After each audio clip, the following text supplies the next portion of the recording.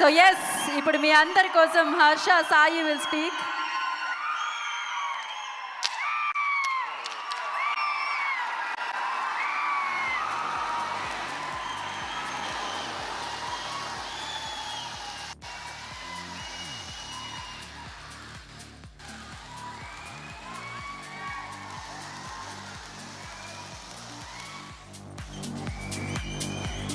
Hello,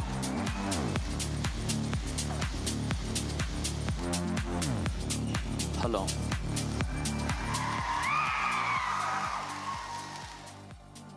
అందరికీ welcome. చాలా దూరం నుంచి నా మీద ఎంతో ప్రేమతో ఇక్కడికి వచ్చిన మీ అందరికీ whole హార్టెడ్గా thanks and welcome.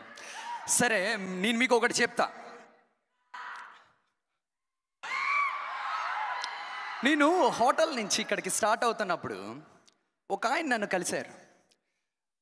Harsha గారు, మీరు మూవీ ఏదో తీస్తున్నారంట కదా, టీజర్ లాంచ్ ఈరోజే అంట కదా, నాకు ఒకసారి అందరికన్నా ముందు చూపించగలరా అని అడిగారు. సరేనే అండి, దానికే ఉంది, చూపించడమే కదా, మనల్ని ఎలాగో అభిమానించే వాళ్ళు, దానిలో ఏముందని చూడండి అని పెట్టా. ఎలా ఉంది అని అడిగా. చాలా బాగుందండి, కాకపోతే నాకు ఒక క్వశ్చన్ ఉంది అని అడిగారు. ఏంటి ఆ క్వశ్చన్ అని అడిగా.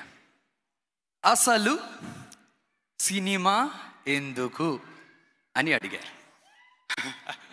సరే, ఆ క్వశ్చన్ మీకే కాదు చాలా మందికి ఉంటుంది, డైరెక్ట్గా అక్కడే చెప్తా అనేసి స్ట్రైట్గా హాస్పిటల్లో కొంచెం బాగోపోతే చేసుకుని ఇక్కడికే వచ్చా. ఇప్పుడు నేను మిమ్మల్ని ఒక క్వశ్చన్ అడుగుతా సరదాగా.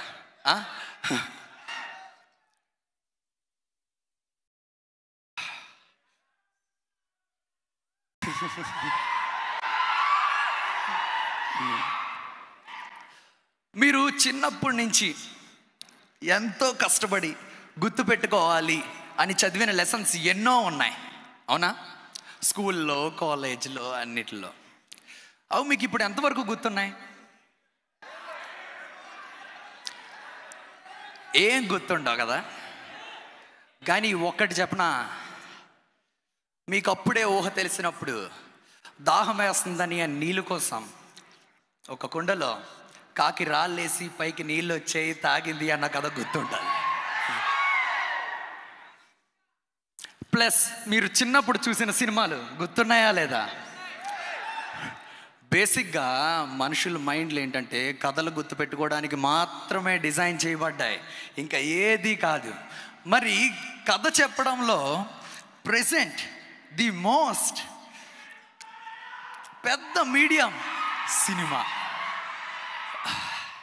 సో అందుకనే మాట మనం సినిమా చేయడం, కొన్ని కమ్యూనికేట్ చేయడానికి, ఇంకా ఆడియన్స్కి చాలా ఇంటరాక్ట్ అవ్వడానికే ఈ సినిమా అన్న మీడియంని మనం వాడుకుంటున్నాం. సో బేసిక్గా ఇదంతా ఒక 1 year బ్యాక్ స్టార్ట్ అయింది. 1 year బ్యాక్ స్టార్ట్ అయినప్పుడు నేను అనుకున్నా, ఇలా మీరు సినిమా చేస్తే బాగుంటుంది అన్నట్టు వచ్చినప్పుడు జస్ట్ నేను పాయింట్స్ అన్నీ చేసుకున్నా. ఏంటి, ఎలాగా, అసలు ఇది చేయడం వల్ల ఏవేవి అడ్వాంటేజెస్ ఉంటాయి ఏంటి. ఒకరు అన్నారు, సినిమాలు సక్సెస్ చేసుకుంటూ వెళ్ళిపోతే బోల్డ్ అంత డబ్బులు వస్తాయి అన్నారు. నిజమే కదా, మనం ఎక్కువ ఇవ్వాలంటే మనకు ఎక్కువ డబ్బులు కావాలి, లేకపోతే ఎలా అవుతుంది. రెండోది, ఇందాక మీకు చెప్పిన పాయింట్, మంచి స్టోరీస్ని, ఫిలాసఫీస్ని, ఐడియాలజీస్ని ఆడియన్స్కి కమ్యూనికేట్ చేయడానికి సినిమా అన్నది ఒక మంచి మీడియం అవుతుంది అనేసి రెండో పాయింట్ వచ్చింది. మూడోది ఏంటంటే, చాలామంది టాలెంటెడ్ అండ్ యంగ్ యాంటిసిపేషన్ ఉన్న వాళ్ళకి స్పేస్ని కలిగించే లక్ మనకు వస్తుంది. ఇది చారిటీ కాదు, ఆ స్పేస్ని ఎవరికి ఇవ్వరు, వాళ్ళ టాలెంట్ని చూసే ఇస్తారు. కాకపోతే ఆ ఆపర్చునిటీ మనకు కూడా ఉంటుంది, ఒక డైరెక్షన్లో అవనివ్వండి, ఈ విషయంలో. సో ఇలా అన్నీ ఇది చేసుకొని అప్పుడు డిసైడ్ అయ్యి చాలా క్యాలిక్యులేషన్స్ చేసుకొని స్టార్ట్ చేయడం జరిగింది. మీకు ఎలా అనిపించింది టైటిల్ టీజర్?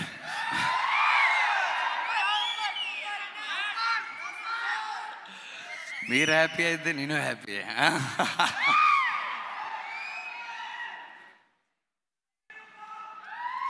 ఏంటి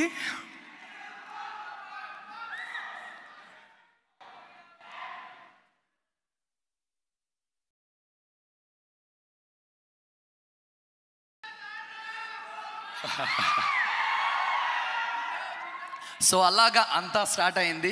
చూద్దాం మనం ఎంత దూరం వెళ్తామో. ఒకటి మాత్రం పక్కాగా అక్కడికి వెళ్తాం ఎవరు. అయితే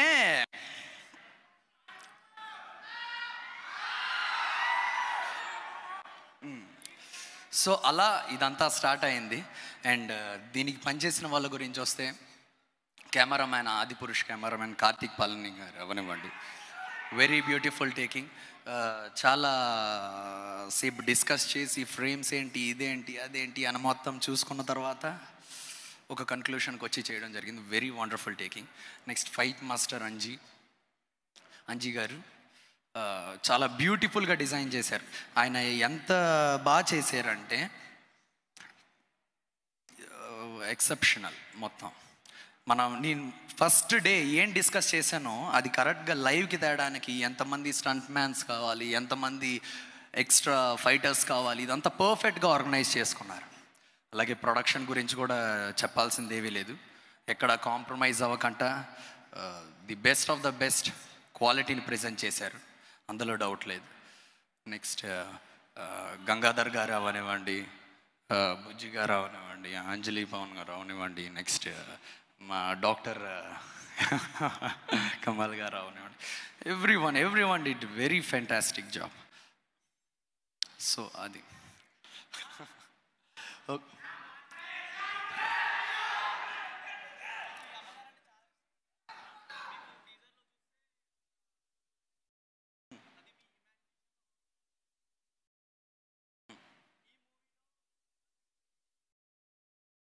చూడండి, ఇంకా చూడాలి, ఇప్పుడప్పుడే చెప్పలేమే, అంటే ఇది చూడాలి. టీజర్. ఓకే, సో మీరు హ్యాపీ కదా ఫైనల్గా?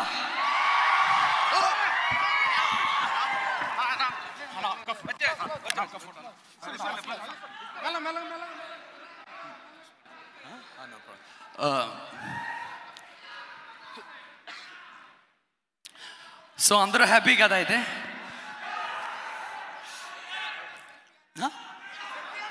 వస్తా. ఓకే, థ్యాంక్ యూ, మళ్ళీ కలుద్దాం. Thank you. Harsha stay back. Harsha ఒక్క నిమిషం మీరు ఉండండి ఇక్కడే వేదిక మీద. అండ్ ప్లీజ్ వేదిక మీదకి ఎవరిని రానివ్వకండి. అండ్ ఎస్, మీరు హ్యాపీ అయితే ఆయన కూడా హ్యాపీ. ఆయన హ్యాపీ అయితే డెఫినెట్. మరి ఇప్పుడు సుడిగాలి సుధీర్ గారిని మాట్లాడాల్సిందిగా కోరుకుంటున్నాం.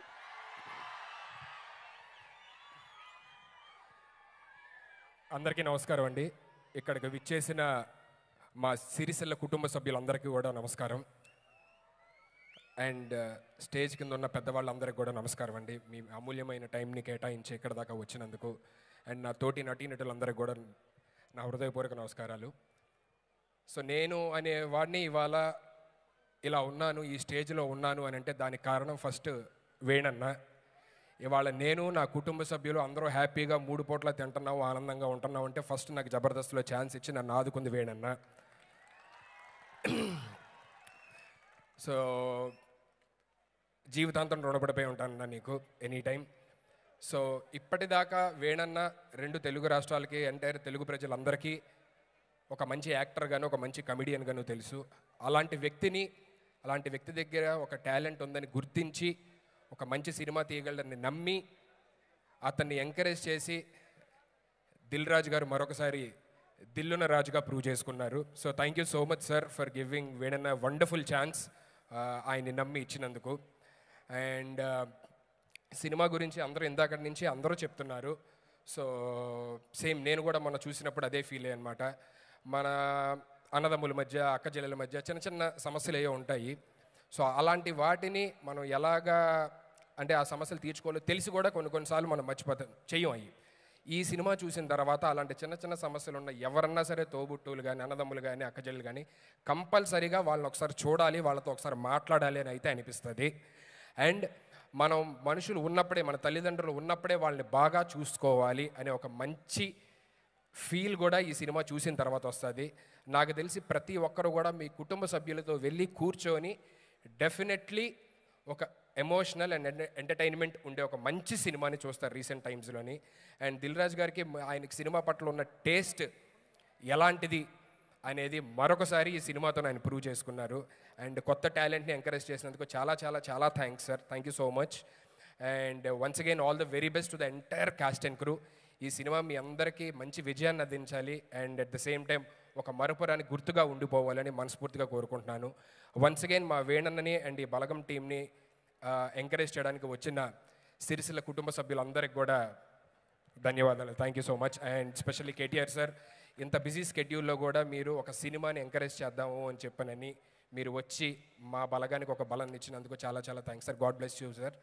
అండ్ సిద్ధు గారు అండ్ ప్రియదర్శి గారు, హవ్య గారు, యాక్టర్స్ అందరూ కూడా ఫంటాస్టిక్ జాబ్ చేశారు. సో అందరికీ thank you so much. Anudeep గారు, thank you so much everybody for coming here. ఎక్కువ టైం తీసుకుని don't want waste time. Thank you once again. God bless you all. Thank you. జై Hind. Thank you so much Ramprasad గారు. Thank you.